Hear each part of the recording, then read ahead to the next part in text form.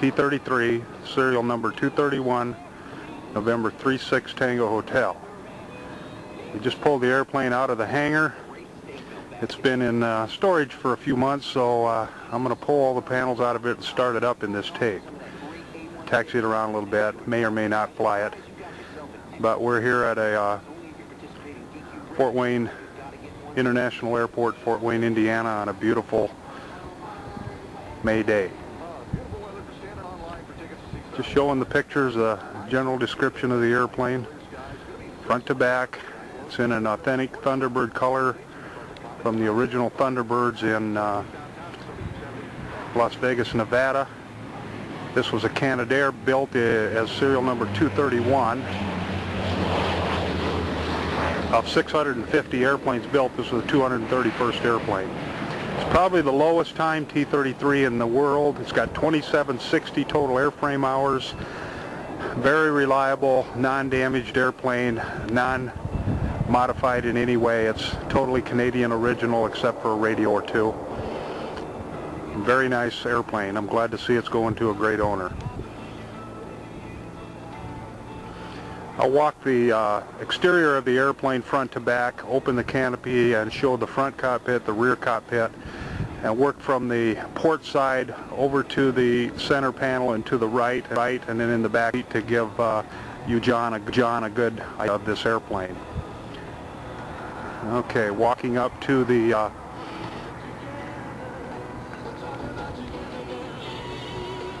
canopy opener, and you got a small door here on the side on all T-33s. Pop this panel, hit the opening switch, and the canopy will go all the way open.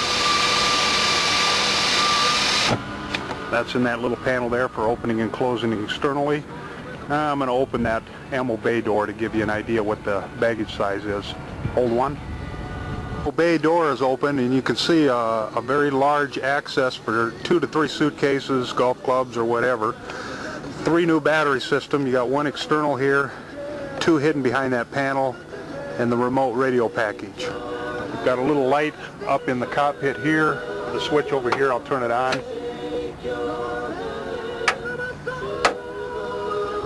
And just general access to the ammo bay area. Really, from a pre-flight standpoint, in this area, the main thing is make sure this door gets shut. And you have your brake accumulator reservoir right here. Make sure that's full at all times when you're going out to fly. Panning from front to back on the port side here, looking down around the airplane, tip tanks. And I'm going to put that ladder up on the side. Hold. That's a knockdown 2-piece ladder I made to tong in this airplane in that ammo bay. So it's nice to have that ladder for accessing the cockpits while you're getting pre-flighted and ready. Last thing you do before flight is disassemble it, stick it in the ammo bay, close it up, and you're all set. Okay, going up into the front cockpit at this time. This is looking from the right side down into the left side of the cockpit. You'll see your fuel selector area with your main fuselage pump, your takeoff and isolation pump there that goes on for the first takeoff of the day or anytime there's an emergency. Normally it's left in the down normal position. Next to it, the new red switch there is your soft start battery system. It's a nice new system for soft starting the airplane.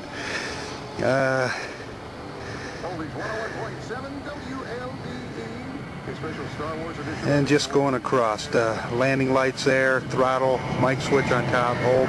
Main fuel cock, I see it's left on, so that should be full back right now. I'll pull that back here in a second. Right there, that red handle with the white knob on it is your aileron boost, and above it your main fuel shutoff, and that knob there controls your air conditioning and heat system, an eyeball air vent, and a storage plug for your oxygen system when you're not using it. Down below to the, let's see, right there is your oxygen regulator, standard hookups. Over to the quarter is your radio package, transponder, COM 1, COM 2, NAV 1, NAV 2, turn and bank, DME, airspeed indicator, a full custom caution panel hold, caution panel including green electric trim, and of course on the end of the stick there is left-right aileron, forward and aft elevator. Next to it is right there is your relight. Jettison covered switch behind it is in-op. You don't use the jettison anymore. And then your audio panel. COM1, COM2 selector switch, marker beacons, flap extension 45 174, 22 degrees 200 knots, and initial flaps 11 degrees 235. Coming down to HSI and nose and left and right landing gear indicators. Gear unsafe light, RMI selector 1 and 2 ADF, and above it the RMI indicator where we're talking about putting in the Argus 5000 colored moving map that would connect with the North Star GPS right there. ADF is there, the head, standard Imperial fuel counter. Next to it is the light on for any fuel venting out of your saber drain in the back. Left, down below, we have the flap indicator gauge, the oxygen gauge, and the full, they're just not turned on, and the blinker gauge eyeball when you're using your oxygen system. Down below right there is called a foot warmer for pressurizing the airplane and heating and cooling. And down there is your depress valve. It's always left up except in an emergency or to vent. Okay, getting back to the T-Bird, coming in from the port side, quartering front. I'll get back up into the cockpit. T-Bird, the F-100 is taxiing back for runway 23. It's a 12,000 foot run. Up on the port wing, looking at the T-33 from on top of the wing, front to back.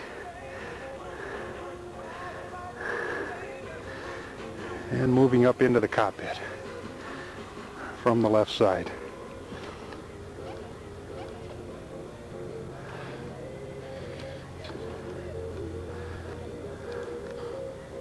Okay, we're back from the left side looking at the caution panel, moving across, push the test buttons, vertical speed, clock. Below it is your RPM gauge hiding behind the canopy lock lever, your ITT gauge, oil pressure gauge down below in the corner, inside cabin pressure altimeter, digital adapter clock,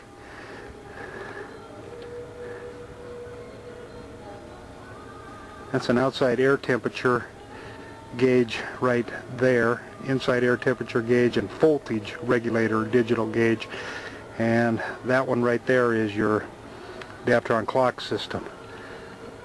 Up on top, and very nice to have, very important in this airplane, is a complete shade and fuel flow, which is really nice. This tells you your battery's working and putting a load on it, and of course on top of the shade and fuel flow you have your digital counter, which is hiding behind the stick right there, and that's in imperial gallons from 0 to 820 US gallons on board. Right there is your canopy opening and closing manual. Coming up to the right quartering, you got a Velcro pad, a strobe switch, an avionics master switch, your circuit breakers for, there's your shade and fuel flow system, your RPM gauge, audio panel, glide slope, marker beacon, DME, and other indicators, emergency attitude indicator, nav 1, COM2, COM1 circuit breaker system. Okay, and then right behind